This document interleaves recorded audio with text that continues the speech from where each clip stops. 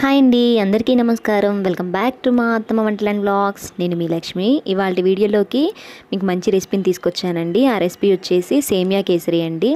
దీన్ని పర్ఫెక్ట్గా మంచి కన్సిస్టెన్సీలో వచ్చేటట్లు ఏ విధంగా రెడీ చేసుకోవాలో ఈ వీడియోలో మనం చూద్దాము.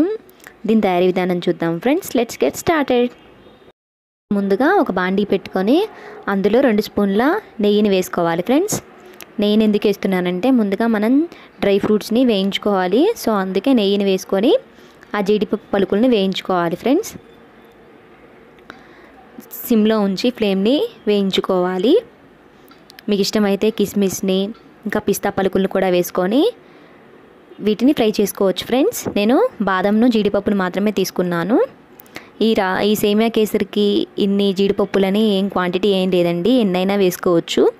ఇలా మంచి కలర్ వచ్చే వరకు ఫ్రై చేసుకొని వీటిని తీసుకొని పక్కన పెట్టి ఇప్పుడు అదే బాండీలో 1 కప్పు వరకు సేమియాని తీసుకొని మంచి గోల్డెన్ బ్రౌన్ కలర్ వచ్చే వరకు ఇలా ఫ్రై చేసుకోవాలి ఫ్రెండ్స్. ఇలా మిక్స్ చేసుకుంటూ ఉండాలి. మీడియం ఫ్లేమ్లోనే ఉంచి వీటిని వేయించుకోవాలి ఫ్రెండ్స్. హై ఫ్లేమ్లో ఉంచితే అవి మాడిపోతాయి కాబట్టి ఇలా మీడియం ఫ్లేమ్లో ఉంచి మంచి కలర్ వచ్చే వరకు వేయించుకుంటూ ఉండాలి ఫ్రెండ్స్. ఇప్పుడు అందులో అవి వేగిపోయిన తర్వాత 1 గ్లాస్ వాటర్ని యాడ్ చేసుకోవాలి. 1 కప్పు సేమియాకి 1 గ్లాస్ వాటర్ సరిపోతుంది. ఇలా వాటర్ని యాడ్ చేసిన తర్వాత ఒక 10 నిమిషాల పాటు అవి మెత్తగా అయ్యే వరకు ఉడికించుకోవాలి. ఇలా ఉడికిన తర్వాత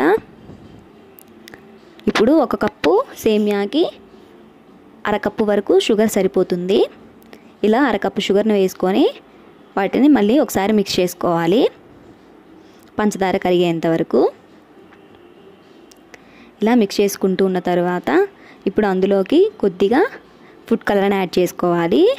ఫుడ్ కలర్ అనేది ఆప్షనల్ అండి, మీకు ఇష్టమైతే వేసుకోవచ్చు లేకపోతే లేదు.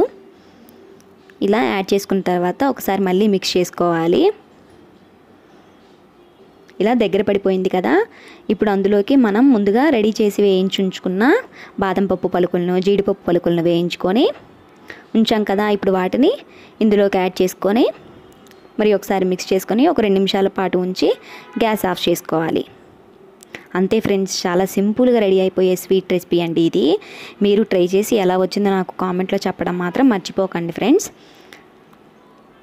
దీన్ని చిన్నపిల్లలు కూడా ట్రై చేయొచ్చు. ఇలా ఎవరైనా గెస్ట్లు ఇంటికి వచ్చినప్పుడు చేసి పెడితే చాలా ఇష్టంగా తింటారు.